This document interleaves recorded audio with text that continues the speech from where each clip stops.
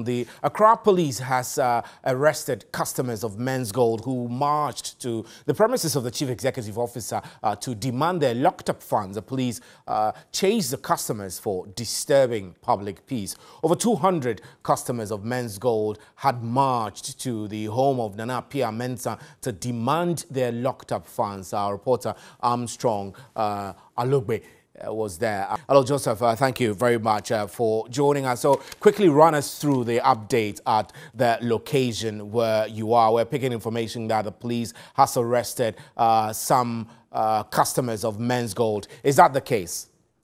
So somewhere around 10 a.m., the group customers arrived here seeking to meet with NAM1 so that they can agree on one or two issues.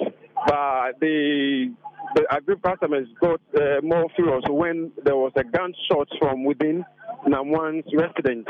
This made them more angry, so they also decided to retaliate.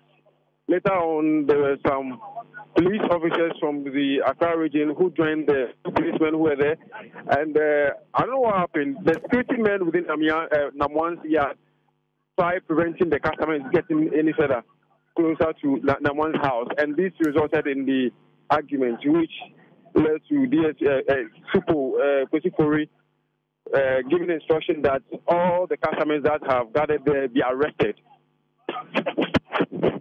All right, so Armstrong, I know we're seeing footage, images of exactly what transpired at NAM1's residence, but have you been able to, for example, speak with some of the agitated customers who masked up at NAM1's residence?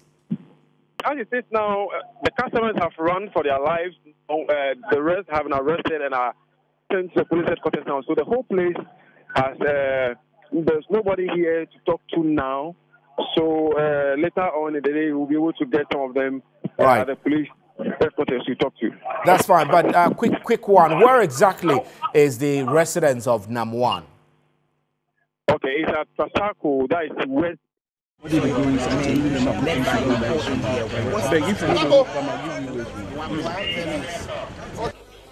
We are from the regional police mandated to police Accra. On no occasion have this group of persons approached the police that today they will be embarking on demonstration. No information to the police, and we all know that we live in a democratic country with rules, regulations, and laws.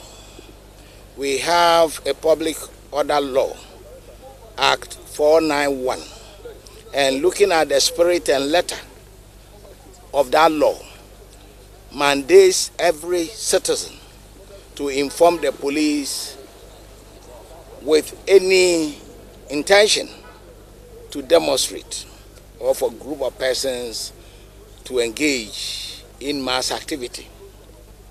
Police have not been informed, and looking at this very environment, Trasako, it is an estate meant for several people, and for this group of persons to invade the premises, assaulting the security details of the estate, and having forcefully entering the place to carry out such an illegal exercise definitely has something to do with the police.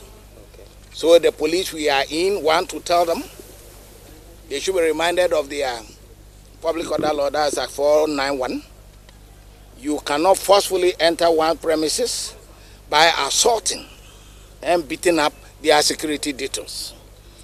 And thirdly, it is for a group of persons here, there are hundreds of homes here, disturbing and acting violently, calls for police action.